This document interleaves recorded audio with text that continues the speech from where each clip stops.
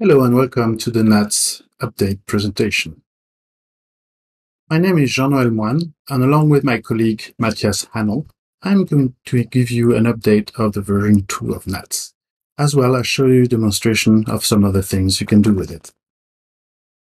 First of all, for those of you not already familiar with NATS, NATS is a complete production-proven cloud-native messaging system that is made for developers and operators who want to spend more time doing their job and less time worrying about how to do messaging.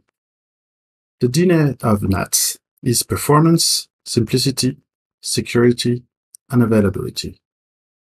It runs and can be deployed anywhere from the cloud to the edge and in between. NATS 2 is a complete messaging solution because it provides the best coverage of messaging features of any messaging solution. In order to illustrate that last point, let me go through a non-exhaustive list of features that are offered by NATS. The most basic functionality of NATS is publish-subscribe using subject-based addressing. NATS lets you do that with high speed, high fan-out, and over 40 different client libraries in as many languages. NATS also allows you to do request reply with inbox messaging and queuing, durable subscribers. NATS also has streaming functionalities with persistence of the streams, multiple replay policies, exactly once delivery, and it uses an optimized raft quorum mechanism. NATS also offers security, from access control to encrypted transports to multi-level delegated administration and encryption at rest. NATS also has some pretty unique features such as subject mapping and the ability to apply limits to the subjects being published. Also, NATS is extremely scalable. You can easily create clusters of servers and create clusters of clusters to be able to have multi-cluster global deployments over, for example, multiple clouds, whether it's on cloud, on-premise, at the edge, or any hybrid thereof. It also provides service geo-affinity. And finally, NATS has easy configuration, very lightweight servers that can run in even very low-end hardware. It is easily embeddable and is open source and has a great community around it. Now, if you were to look at other messaging solutions out there, you would find that they only cover parts of all these features. And some of these features are also not covered by any.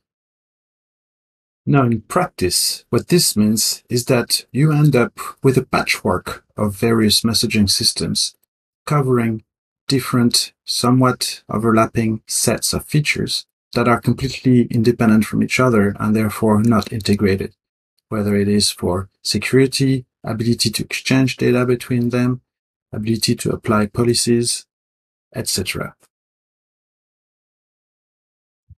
Now let's look at all the new features that were introduced in NATS 2.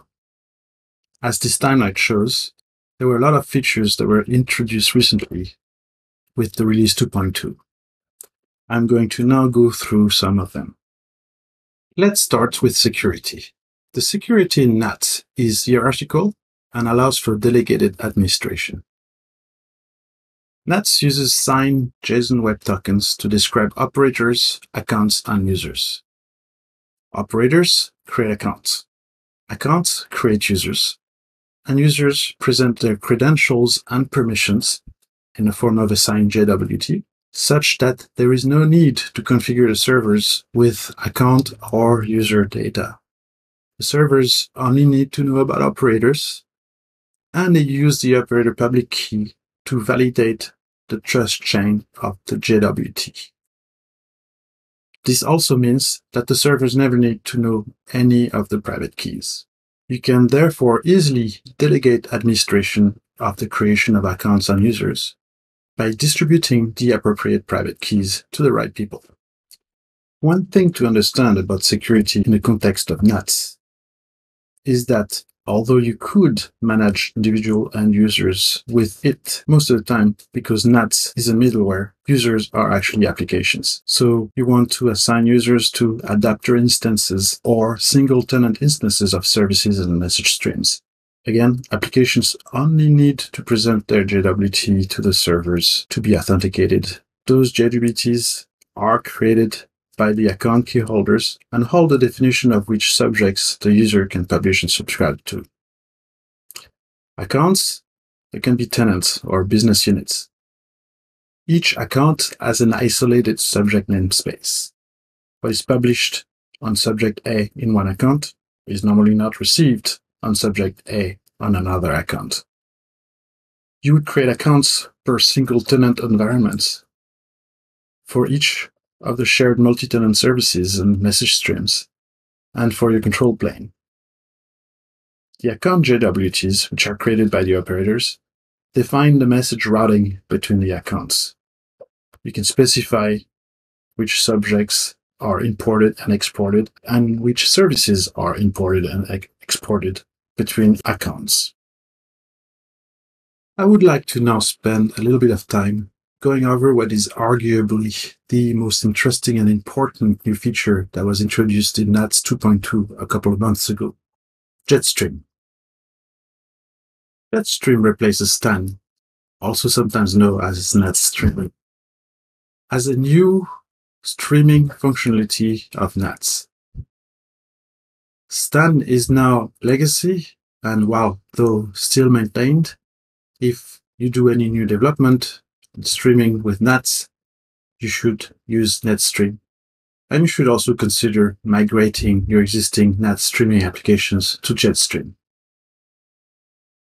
JetStream takes upon lessons learned from STAN and builds and is a brand new implementation that offers many advantages over STAN. JetStream provides much better integration with core NATS, for example. This allows you to provide a transition path for existing core NATS application to streaming. JetStream is distributed and consistent. It uses a NATS-optimized RAF quorum algorithm, which is much faster and requires no configuration compared to, for example, a Praxis-based quorum algorithm. You can create JetStream clusters of 1, 3, or 5 servers, depending on whether you do not want any kind of fault tolerance or want to be able to survive 1 or 2 servers going down at the same time. JetStream implements disaster recovery through mirroring between streams. JetStream supports file or memory storage and offers decoupled flow control between the publishers to a stream and the subscribers of that stream. JetStream is naturally integrated and benefits from NATS security system. This means, for example, you can easily control the import, export, and copying of streams between accounts. Streams can have multiple sources, meaning multiple subjects, including using wildcards, or other streams. JetStream has 3 retention policies available. Either limits, meaning that messages are stored into the stream only up until some limit is reached, at which point you could decide to discard either the oldest or the newest message in the stream in order to make room for the new message. Interests, meaning that the data is only kept in a string for as long as they are either durable or ephemeral subscribers on that stream. And finally, working queue, which allows you to use a stream as a queue. You can impose per stream and per subject message limits, like size, for example.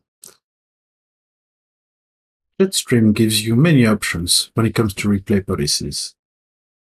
You can decide to replay all of the message in a stream, the last message in a stream, the last message for each subject in a stream, just new messages, or starting at a sequence number, or by starting at a point in time. Finally, you can decide the speed at which you want the replay to happen. You can either decide to have instant replay policy, which means that the data is sent to you as quickly as you can consume it. or to go with the original replay policy, which means that the data is replayed to you at the same speed at which it was published in the first place.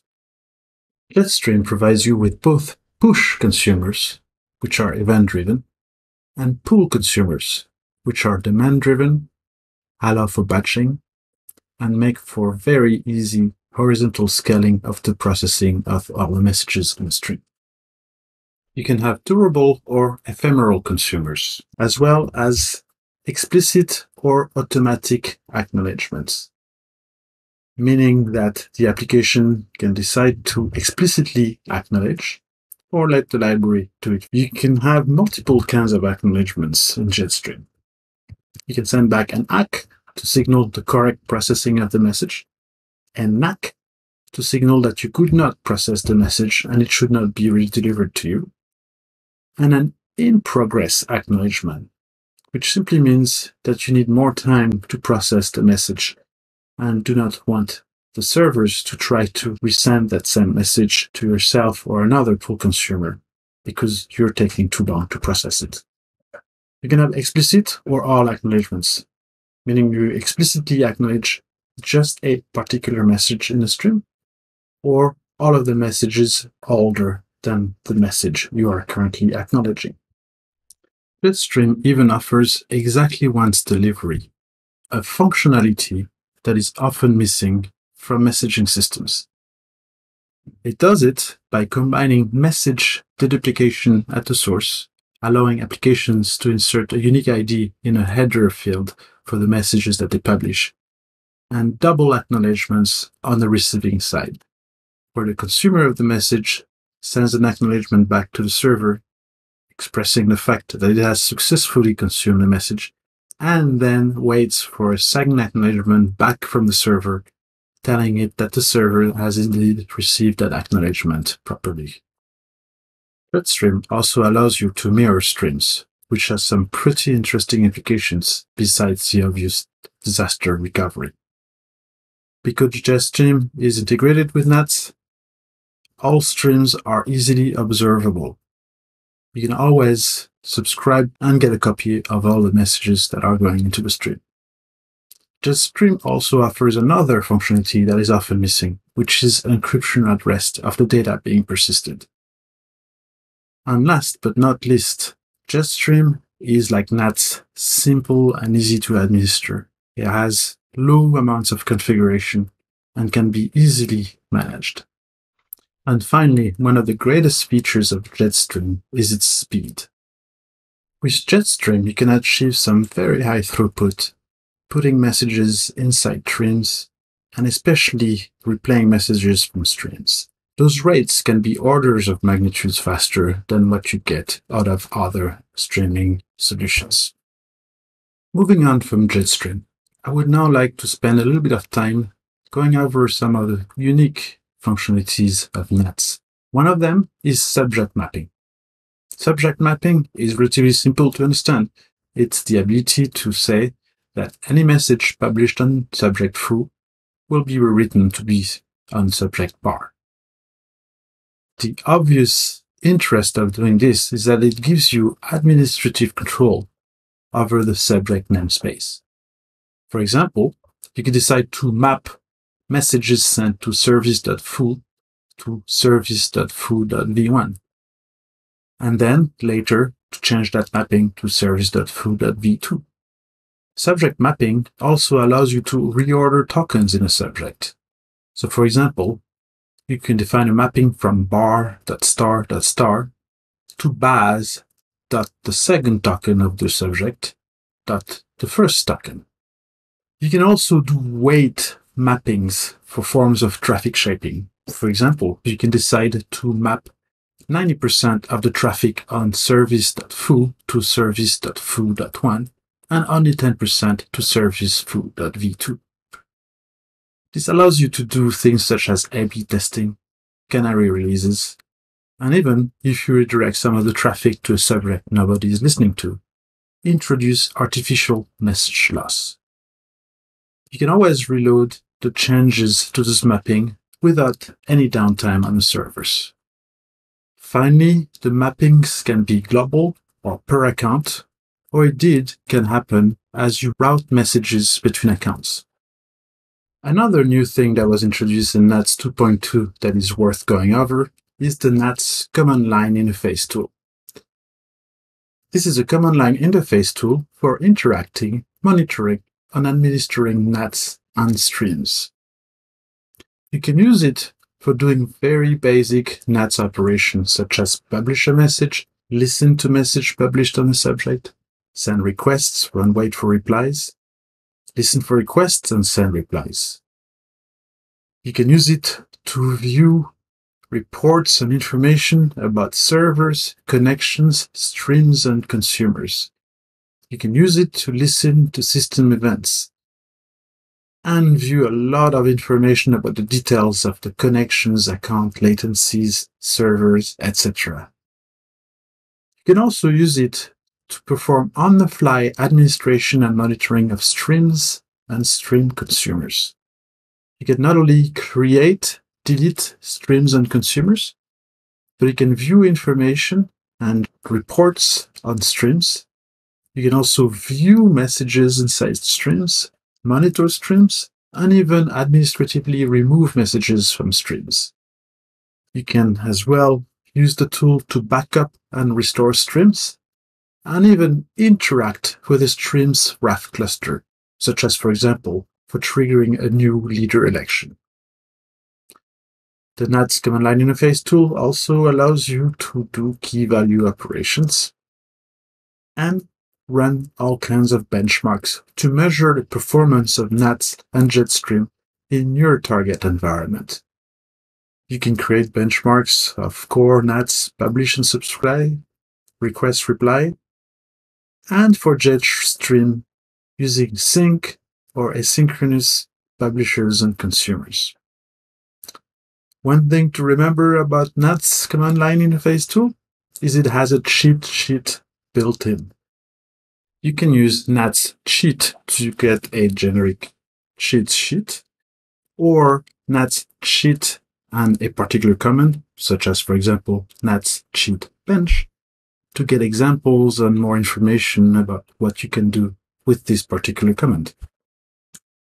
And finally, as we transition to Matthias's part of the presentation, I want to spend a little bit of time introducing the last important feature that was introduced in NATS 2, which is the flexible deployments architecture. The NATS deployment architectures allow you to deploy on multiple data centers, multiple regions, multiple clouds, on-prem, on the edge, even if that edge is only partially connected, or any combinations thereof. The simplest NAT deployment architecture is a single NAT server and clients connecting directly to it. Very quickly, you will want either fault tolerance and or scalability, and want to create NATS clusters. NATS clusters are made up of any number of NATS servers that communicate with each other and service any number of client applications. Now, a single cluster has limits. For example, you may not want to necessarily distribute a single cluster over various data centers or multiple cloud operators. For this, NATS has the concept of superclusters. Superclusters are made up of clusters of NATS servers that are connected together by gateway connections. Gateway connections route messages intelligently between clusters. They do not send messages across unless they really need to be sent across. One example of this is the fact that superclusters leverage geo-affinity for services.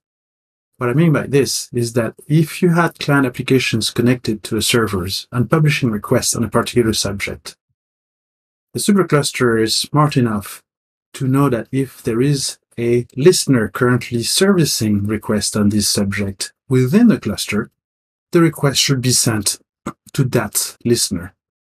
Only in the case the cluster knows that there are no currently available consumer for those request messages within the cluster, do they then send the request over the gateway connection to other clusters, where there may be another instance of the service that will process those requests.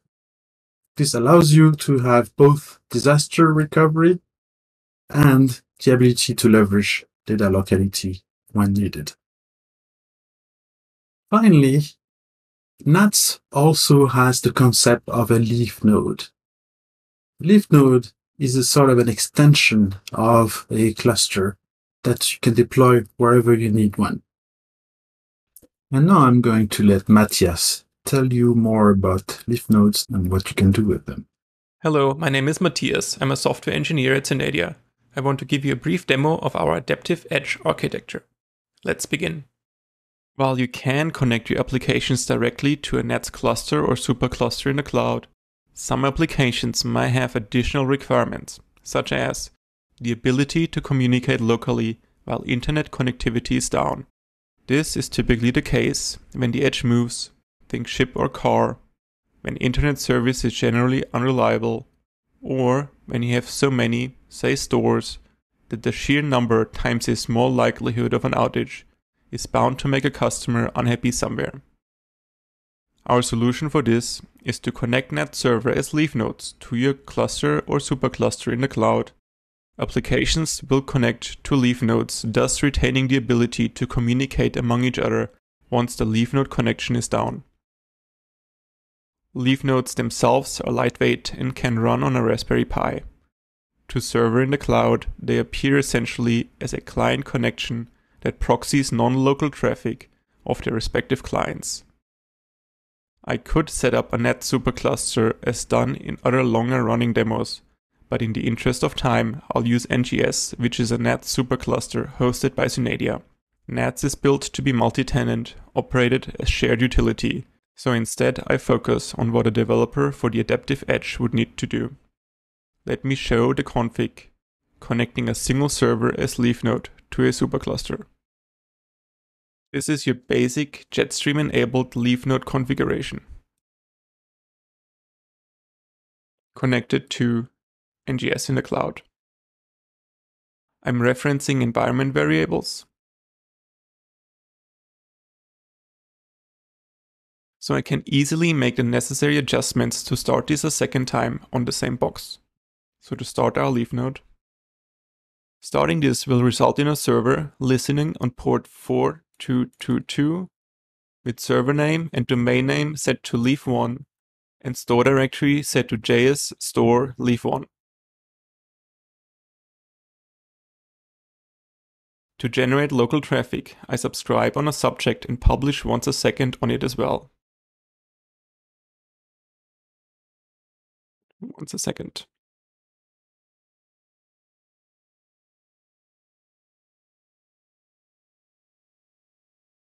And then I do this a second time using slightly different values for my environment variables. And to keep traffic local and keep this demo shorter, I'm using a different subject name here as well. So subject.2 versus subject.1. Another requirement is to bridge internet downtimes by persisting important data and automatically upload it once the connectivity is back. Our solution for this is to have JetStream, our persistence layer, enabled in the cloud as well as in leaf nodes. Inside a stream, JetStream then records whatever local traffic you're interested in. A stream residing in the cloud is then set up to source from the ones in each leaf node. This causes the automatic download of messages as they are stored locally, or in the event of an outage, once connectivity is back. The important part about this is to specify domain inside the JetStream config block. This is what keeps the JetStream in this leaf node independent from the one in the cloud and makes it available from anywhere within your NATS network under this name. Now I'm creating a stream in each domain using a pre-created config file for a stream without limits. My currently active context always connects me to the cloud, thus I provide the domain name to specify where I want the stream name buffer created in. So here, leaf1 and leaf2. To overwrite the ones in the config file, I specify subject used in the respective domain. subject.2, subject.1. Now we have created two streams with a limit-based retention policy in their respective domains.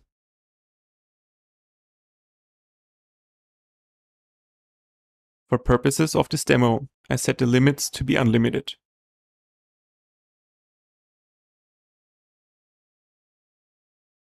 In the domain referencing the cloud, another stream is then sourcing from both these streams. Since I am sourcing from two streams named buffer, these are the names I provide. Everything else I'll be asked during the questionnaire.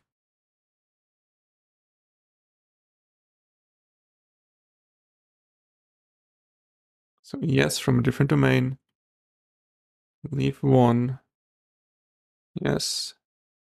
Leave 2.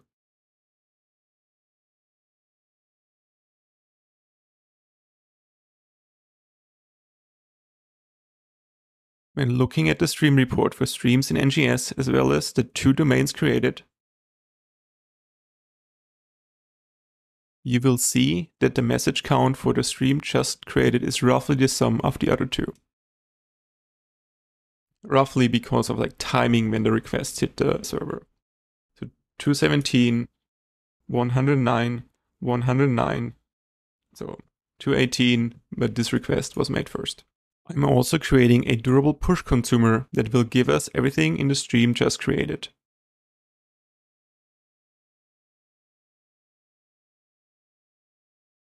Our durable is called stir, deliver policy all, explicit acknowledgement, replay policy instant, flow controlled, and now I'm consuming from that. We already retrieved all the messages. They're now coming in, essentially alternating because the stream is caught up and is getting the messages as they're being sent on a second-by-second basis from each leaf node.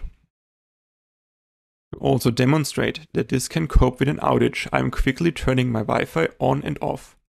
I'm using ping to demonstrate that I'm actually offline. So the Wi-Fi is off. Below you can see that our publishers and subscribers are happily continuing. Directly connecting to leaf 1, you can also see that the message count for the stream buffer is steadily increasing. And since the connection to NGS is down, the servers print error logs as well. Now I'm turning my Wi-Fi back on.